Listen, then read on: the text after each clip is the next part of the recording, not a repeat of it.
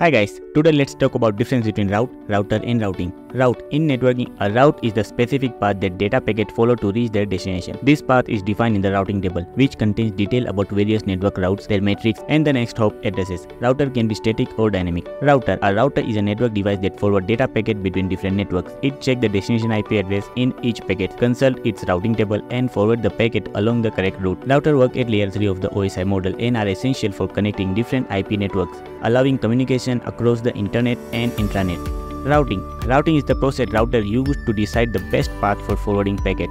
This process involves routing protocols like OSPF, EIGRP or BGP, which update routing table based on network condition. Routing is influenced by the factors such as path cost, bandwidth, delay, and hop count, ensuring efficient data delivery across network.